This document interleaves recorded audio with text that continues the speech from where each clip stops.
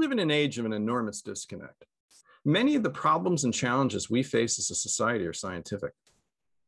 Global climate change, agriculture, global pandemics. Solving these problems and answering these challenges as a society requires a knowledge and appreciation of science. Yet just at the moment where science and science education has become ever more important, we face a populace that has challenges in many cases with science. Either they're intimidated by science or they're opposed to science and its tools altogether.